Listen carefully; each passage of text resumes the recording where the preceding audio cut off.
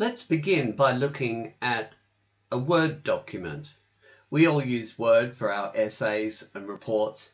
It's an everyday tool, and it developed initially from the typewriter and became the word processor and gradually developed into the Word program we use today. Word is a very sophisticated piece of software, and it adopts some practices and shortcuts and styles that are used within professional design software like Adobe InDesign. So tools and shortcuts and techniques that one applies within a professional program like Adobe InDesign can sometimes also be found, perhaps to a lesser extent, within the Word program. Let's look at this Word document as an example. As we can see, the hierarchy is such. I'm just going to bring up the styles, and if I bring that style, I'm going to open that up and drag it over here within the window. So we can see that the first line, I'd given it a style of title, second one subtitle, H1 heading, H2, H3, and so on.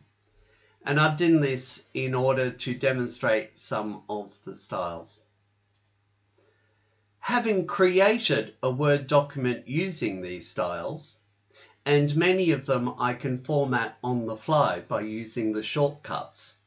For example, Control button plus 1, 2, or 3 on the keyboard creates the formatting for the H1 tag, the H2 tag, and the H3 tag.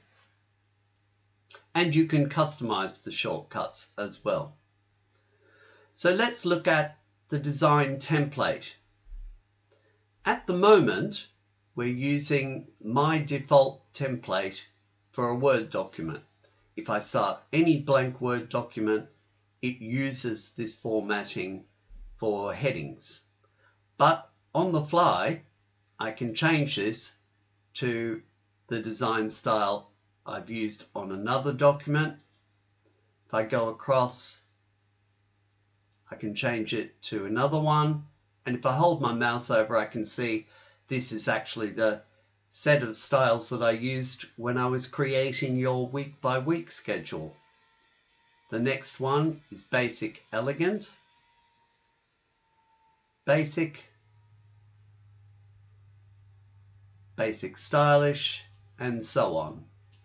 And we can see that there are some very formal design templates and some less formal.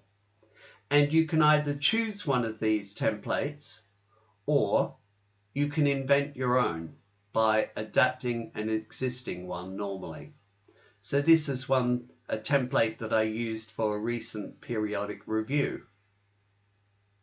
This is a template that I used for creating documents for this actual module magazine design.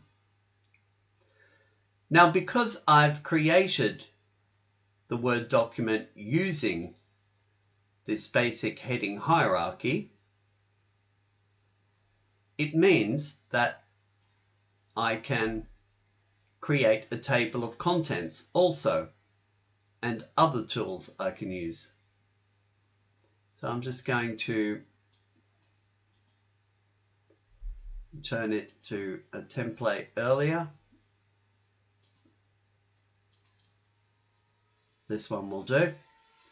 And for example, having written a document, I can insert a table of contents. So I'll put the cursor here, and here again I can choose from various styles. And here are some examples of the layouts. I can look for more on the internet, and I can customize the table of contents as well. As you can see, it's created a table of contents based on the headings that I've got. If I alter the template by removing some letters. Then I can update the template and it will update if I want the entire table. I could also, of course, write an enormous document, and if I, for example, this point, I'll just insert a page break.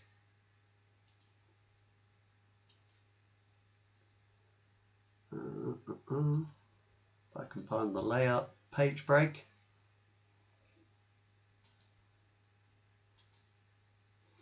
So now the document has got some sections on page 2. I can go to the table of contents, update the entire table, and you can see now that heading 3 is now on page 2.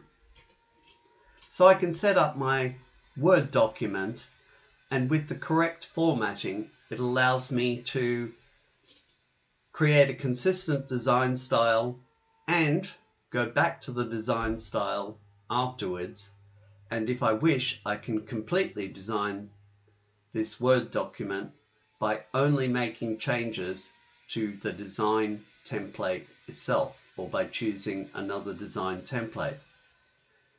Next we're going to look at some examples from the professional magazine template within InDesign.